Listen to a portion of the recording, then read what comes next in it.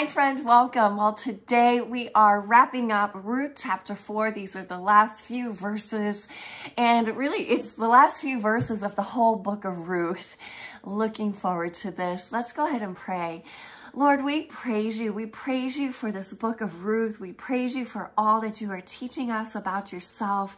Lord, we praise you that you are our restorer, nourisher, redeemer. We praise you for all of these things that we are learning about you and how we can see your steadfast love throughout the generations, Lord. Be with us now. Redeem this time as we are in your word. In the name of Jesus, amen. All right, so let's go ahead and read. This is starting at verse 18. Now, these are the generations of Perez. Perez fathered Hezron. Hezron fathered Ram. Ram fathered Amminadab. Amminadab fathered Nahshon. Nahshon fathered Salmon. Salmon fathered Boaz. Boaz fathered Obed. Obed fathered Jesse. And Jesse fathered David.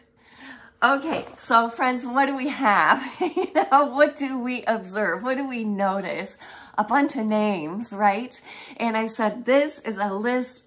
This is a genealogy. And I did look up that word generations. That's the word I put in my keyword column. Generations is a genealogy. It is an account, a genealogical record or account of successive generations. And this one begins with Perez, who was introduced in this chapter yesterday, right? We talked about this. Perez was the son of Tamar, who was also a widow, who took extreme measures with her father-in-law in order to give birth to a redeemer. And her father-in-law was Judah, and that is important too. Judah was a son, and I think we touched on this yesterday, was a son of Jacob. So he was the son of Jacob. Jacob had these 12 sons through Rachel and Leah, whom we talked about yesterday, and his name is Israel. So these 12 sons become the 12 tribes of Israel. And one thing that I wanted to just go back and look up, because in my mind, and some of you may be similar, like I know that Judah is the royal line of these 12 sons, that Judah is the royal line. But when we're doing Bible study, when we're doing inductive Bible study, it's really good to try to let this go. Any information that we think we know, just try to let it go and look at it with fresh eyes. So I tried to do that today, and I wanted to be curious and find out more about the blessing that Israel or Jacob gave his son Judah. So I went back to Genesis chapter 49, and here's Israel's blessing, or piece of it, to Judah. Judah, your brothers shall praise you. Your hand shall be on the neck of your enemies. Your father's sons shall bow down before you. And a few verses down, the scepter shall not depart from Judah, nor the ruler's staff from between his feet. So there was this blessing to Judah that this would be the royal line. All right, so it's way back in Genesis that this blessing to Judah is given. And we can say, yes, he is a part of the royal line. Now, what's also interesting is that this very same genealogy, these same verses are found in Matthew chapter 1 as a portion of Christ's genealogy, so that we can see how King David was this king, and Christ, there were more generations following him, and Jesus Christ comes from the same line. All right, another idea about this genealogy, and yes, did you know genealogies can be fascinating? I mean, for years, I just read through these sections as fast as I could.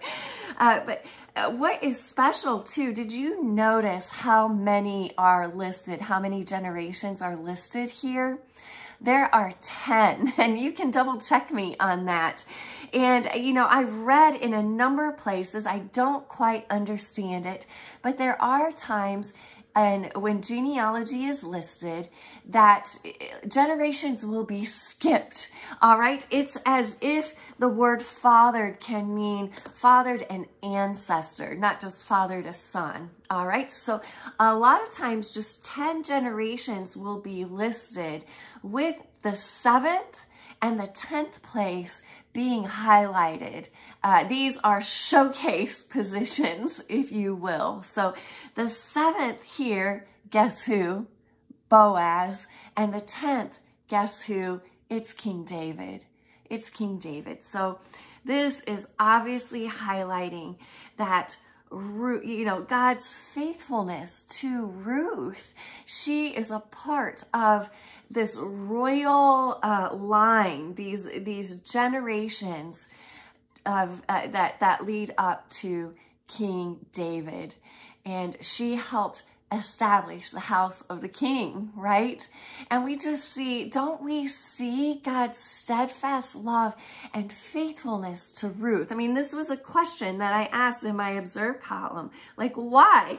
Why is this genealogy important? Why does it end here? And I think it is this, that God's faithfulness to Ruth, I mean, this solidifies it. This genealogy solidifies it. It's kind of a backwards look to Ruth and see how God was faithful to her through Boaz and Obed. And then I think, friends, too, in a way, this account, it's just an account to all of us. Here's my application, I guess, if you will, of God's steadfast love throughout the generations. His steadfast love and faithfulness, it just reigns. It reigns throughout the generations. And let me grab my Bible here. He says this, I probably know this verse by memory, but I don't want to botch it up either. This is the God that he introduced himself to as Moses. When he revealed himself to Moses, he's going to give Moses the 10 commandments. Moses wants to see him, and he passes by. And he says this in Exodus 34, verse 6. He says, the Lord, let me find it here. The Lord passed before him and proclaimed, the Lord, a God merciful and gracious, slow to anger and abounding in steadfast love and faithfulness, keeping steadfast love for thousands of generations. This is how God introduced himself to Moses. And this is exactly what the author is showing us today. God's steadfast love throughout the generations. Oh, friends, can you see it? Can you see it in your own life as well? This gives us something to ponder, to praise God for today. And really, I think another application is just to rest in him, right? I find comfort, I find rest, I find this place of settled security in knowing that God reigns throughout the generations, that he is building his house, he is doing his good kingdom building work. All right, I hope we all can rest in that. I'll look forward to wrapping up Genesis chapter 4 with you tomorrow. Thanks for being on this journey.